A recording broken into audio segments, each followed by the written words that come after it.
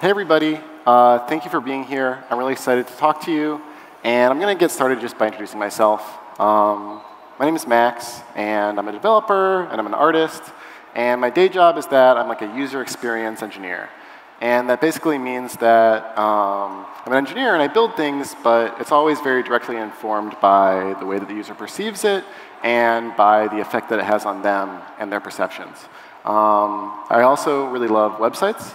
Particularly websites that are maybe like useless or weird. I just think those are kind of like the most fun thing that you can build on a computer. So I'm talking to you today about like sand simulations and also about building interactive experiences with WebAssembly. And I have to level with you before we start that this talk is a little bit of like a Trojan horse situation. So I lured you all into these stands with the promise of information about exciting, emerging web technology like WebAssembly. But I'm really just going to talk to you about my favorite thing, which are falling sand games. So I hope that's not a problem. So if you haven't heard of falling sand games, they are kind of this whole genre of web game. They're usually like free Flash applet kind of things. And the way they work is that you've got a palette of like pixelated elements that you can paint onto the screen, and they all behave according to different kind of like physical phenomenon. So there's fire and water, and you get to paint with them, and then they interact with each other, and cool things happen. They share a lot in common with Cellular Autonoma and things like Conway's Game of Life, and in particular, they have the same kind of really cool behavior where you have very simple rules, and when you let those play out, you get really amazing, complex, emergent behavior. And it can be really surprising to even the person maybe who set up those rules, and certainly the person watching them play out, because you could never expect exactly what you would get just based on reading that it does this in these conditions or that. It's much more complex. Another thing I really love about sand games is that they really like have a very low fidelity visual representation of what's happening on screen. Like you have a couple colored pixels, maybe they're moving around a little bit, but there's such little there to go off that it really lets your imagination run wild and interpret what you're seeing with its own like layer over what's going on. And so you see something much more vivid in your mind's eye than what's going on screen, and there's a lot of room to play with that, and I think that's really fun. Something people oftentimes ask when they see one of these games is like, how do you win this game? And there is no win condition or score or anything like that. The way these games work is that you're making your own objectives as you play, and that's part of the game. And so oftentimes that means understanding what's going on in front of you. So maybe you're trying to figure out how a new element works or how it interacts with another one. You might make a hypothesis about what will happen, and then make an experiment and test it out and see what happens. Or maybe you will be like telling yourself a story and playing it out with the elements in front of you and seeing what happens and imagining it in your mind and so on. And so I think it's a really wonderful mode of play, and it's one where you're not only the player, but you're also kind of a storyteller for yourself, and you're almost kind of like a game maker for yourself, because you're using this toy and playing with it the way that you want to play with it. So my favorite falling sand game has been around for a long time, and it's danball.jp. It's called the Powder Game. And it kind of has this really interesting feature, which is that when you make things in it, right in the game, in the menu, you can upload them. And they go to a server, and other people can browse them and see them. And it's kind of got this like long-standing, weird, and thriving community of people building interesting things and uploading them for each other. And it's really cool to see, given like just these small tools, the kind of things people make for each other to play with. So you've got like your bog standard is thousands and thousands of volcanoes. It's like an infinite fourth grade science fair of different volcanoes people make. But volcanoes are cool. I can see why they want to make a lot of volcanoes. People make different like destructible structures so you can load it into your browser and then have fun setting it on fire or pouring acid on it. And that's like a fun way to play with somebody who you've never met. But people get really creative. Like, there's all kinds of games people make out of the simple elements they have, including things like mood rings. And so you can see that this one says, like, it's very clear that it will not be accurate of your mood unless you first vote. There's lots of like vote pandering in these communities. It's a staple of how they communicate. But this is a cool game that somebody made inside of another game. My personal favorite type of sand game upload is this entire genre called Don't Smoke, where it kind of displays to you the anatomical phenomenons that will occur if you smoke a cigarette. In this case, the lava will like travel up your brainstem and explode your brain. So these games are really awesome, and you can see why I was fascinated with them, like for my entire childhood. And so as I got a little older, and when I first learned to program, as soon as I could like rub two for loops together, I knew that what I wanted to build was like a falling sand game. But you know, it would be the best one ever, obviously. But so I knew a little bit of JavaScript, and I knew how to use a Canvas API, and I started trying to look at other falling sand games and understand how they were working and what the elements were doing when they were moving around. And when I was re-implementing them, I found that they're really simple. And with just a couple like very low numbers of hundreds of lines of JavaScript, I suddenly had like water moving around the screen, and I was really excited. And I was having so much fun, but I realized that as I kept adding new elements to the game, it was getting slower and slower. And I didn't have a very firm grasp on concepts such as like functions or having your code in more than one file. And the way that was manifesting is that as I was adding more features into this big glob of code, everything was getting more and more buggy, and it was taking longer. And so you can see this blob on the right-hand side of the screen is an element that was just a mistake I made that I decided to domesticate and keep in the game as the glitch element because I thought it was cool. But I wanted to keep building this, but it was getting kind of untenable, and I couldn't understand what was going on anymore. And so I was like, OK, I know what I have to do. I have to refactor this code somehow and make it good. I didn't know exactly what that meant, but I knew I needed it to be in different files. So I had to set up Webpack so I could have different files in my JavaScript project. And then this is the last commit I ever made to the project in 2015. Set it up to use Webpack for my impending refactor, which never happened. I think this is kind of a common story. So some time went by, and I got a cat. I moved to California. But other things were going on in my life, but I was still kind of thinking about sand games. And I was also noticing a lot of really cool projects that were happening that were letting people build and code in the browser and kind of program one element of a larger system. And I thought those were really cool. And so I had this idea that I got really excited about last year, which is, what if there was a falling sand game where people could code their own elements and upload them, and then all those elements coded by different people could interact, and there could be reactions that nobody ever anticipated, and something could happen. So I kind of knew that I needed a different architecture diagram for my game than just having everything in one file and one blob. Like, if people were going to be writing code to plug into here, there would need to be some sort of separation into like an engine, and then maybe the different elements. And I may have been inspired by things like React, and I thought that, OK, there can be an API that they talk over, and there can be the framework and then the components. But I also knew that if I wanted people to actually code and upload their elements, it would need to be like a pleasant and easy experience, and I would need to handle as many of the edge cases as I could for them. And so I started to prototype this, and I was really trying at all times to move as much of the gross logic out of the elements and make them as easy and fun to make, and make the engine, if that had to be gross, that was fine. So I was really happy with this prototype, and I was having so much fun building elements in it. Like, it was just me building them, but I was having a great time, and I thought I wanted to keep doing it and wanted to show people. But I was building it in Lua, and if I know anything about if you want someone to use your thing, it's kind of got to be on the web as far as I'm concerned. And so I wanted to start over and build it so that I could actually share it with people. So that kind of turned into Sandspiel, and you can play it online at sandspiel.club. The rest of my talk is kind of boring, so if you want to do that for the next 10 minutes, like, I'm not going to judge you. But I'll give you a quick demo so you can kind of see what it looks like. So I'll press play. You've got your different elements. I'll plant like some flowers.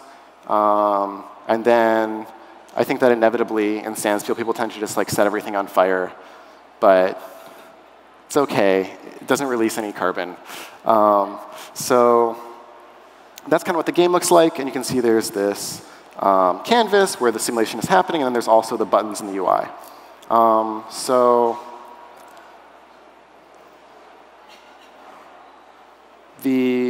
One of the things that I found when I was building Sandspiel that turned out to be really critical and really helped me build it was I decided to try to use WebAssembly. And so there is actually WebAssembly content in this talk. I'm sorry. I've said that word a couple times now. Maybe you've heard it this week. But just to like rehash, WebAssembly is not really a language. It's a like instruction format that you compile other languages to. And it has some properties that people are kind of excited about. So first of all is that it's fast. So I'm not going to go into detail here, because this is kind of any kind of performance conversation is a nuanced conversation.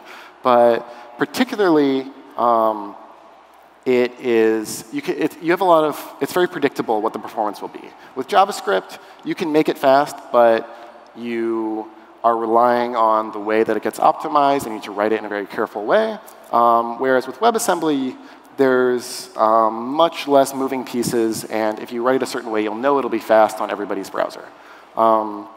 Another important aspect of WebAssembly is that it's sandboxed. So it is safe in WebAssembly to run code written by someone who you don't necessarily trust on your machine, or even on your user's machine sometimes, and it's not going to like steal their passwords necessarily, because it's sandboxed. It can't reach into the rest of the system like some native code can. I thought this was going to be a really important thing for my game, because I thought I was going to be running people's like code they wrote and running it on other people's computers. But it turns out I never actually got to that part. That was a little ambitious. But maybe in the future, this will come in handy. But just the other factors of WebAssembly were still really useful to me. And so lastly, I just want to let people know that it really is ready to use. I was kind of surprised by this myself, but like 4 major browsers and some other ones as well have already implemented it.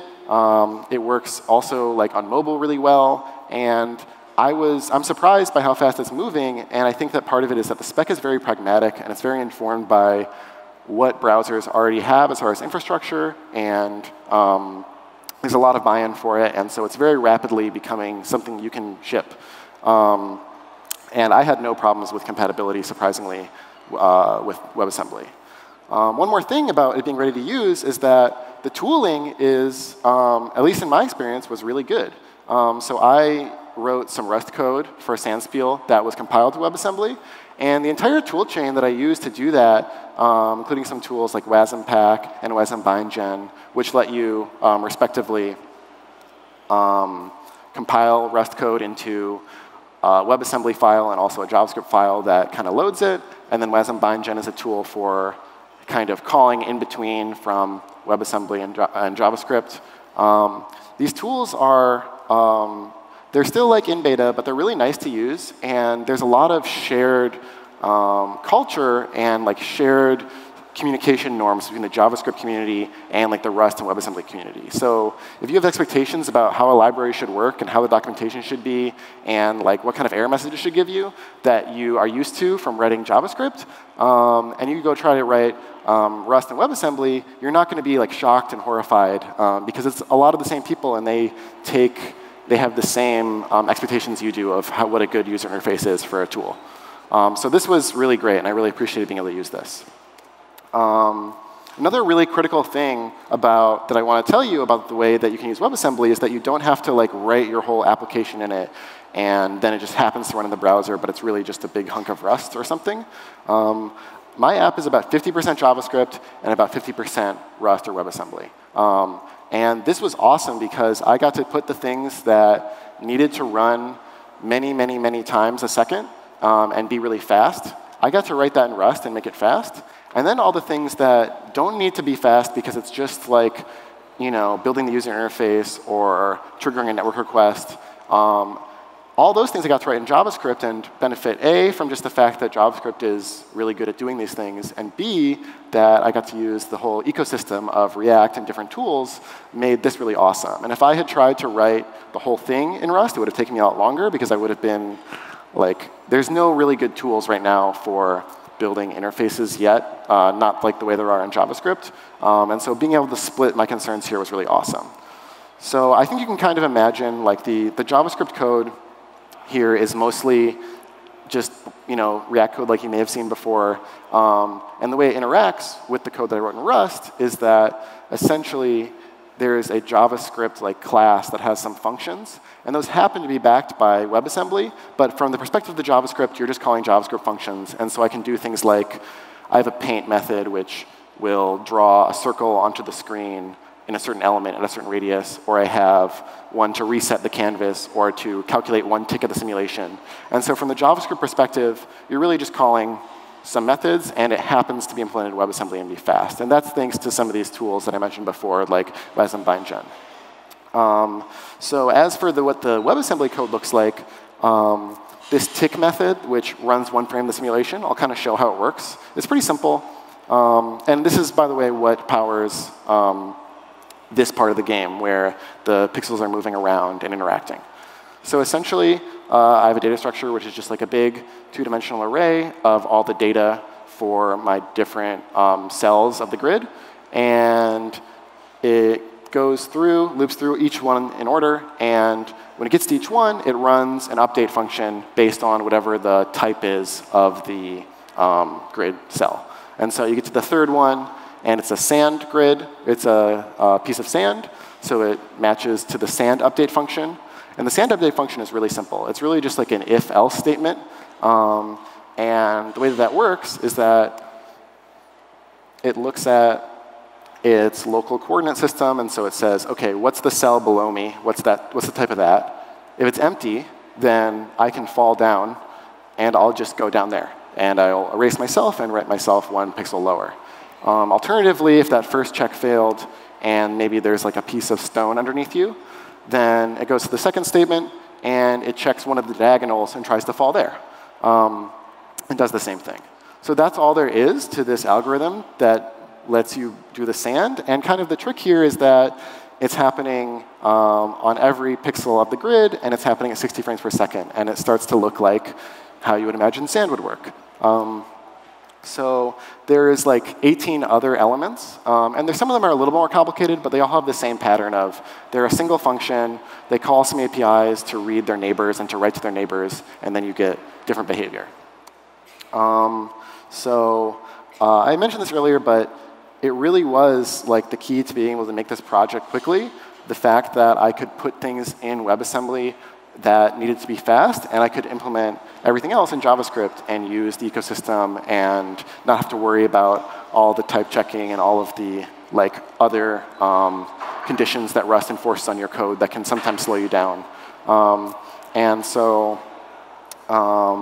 Another thing, I mentioned that there's network code. And the network code is that I actually also built an upload and download functionality like in the sand game that I really liked. And so this has been the most gratifying part of the project. So it's pretty much middle schoolers, but a lot of middle schoolers play this game, and they draw really amazing things. They kind of actually ignore the fact that there's a simulation attached and just use it like MS Paint. But I guess it's not blocked in their school or their computer lab, so that's maybe why they use it. But they draw really awesome stuff, and it's really fun to see what they do. And I think that maybe one of the So the most popular, there's an upvoting system, and the most liked and loved post on Sandspiel of all time is this puppy, Duna Luna. I can't explain it, but I also love Duna Luna. So there's all kinds of fan art and people remixing Duna Luna and drawing her in different situations. On the right, that's Super Duna Luna, the tall one. I guess that one difference between Sandspiel and the Powder game is that in the Powder game, there was a rule against loading somebody else's submission and re-uploading it or modifying it. And Sandspiel doesn't enforce that. We kind of encourage forking. And I think that's what leads to some of this fun Duna Luna stuff. Unfortunately, I mentioned that the best part of the project has been seeing the things people upload. So that's also been definitely the worst part of the project. So not everybody is nice, and there's like, I moderate the website every morning, and waking up to it is not always fun. Sometimes I feel like this person, where I feel like these people are ruining the game, and I wish it had never been created, so none of it would happen. And so I do some manual moderation, but it's really not sustainable, and I'm not sure what to do. And so I've kind of like looked to where I look to solve problems when I have programming problems, and they've not been useful. Like, there's no algorithm for making people be nice to each other on the internet. Not even like string matching algorithms work. I tried, and like, nor do other places who have usually solved my like tough programming problems, like CSS tricks. They have no button style that will make people be nice to each other, unfortunately. So this is a problem I still have. I haven't solved it, and I know that there's other people who have problems like this, and I'm definitely curious to hear what they did, or if they're just like, there's all this invisible work that's happening behind the scenes that makes it look like things are nice. So I'd definitely be interested to talk. If you think you know a solution, just like, please do not tell me to use a neural network. Thank you. Please do. I think we have a break after this, so please play with Sandspiel if you want to kill some time and chill out. And I have a longer form blog post that goes into a little bit more of the inspiration for the game and some of the design decisions, and also into some of the technical details, because I glossed over some things. And thank you so much.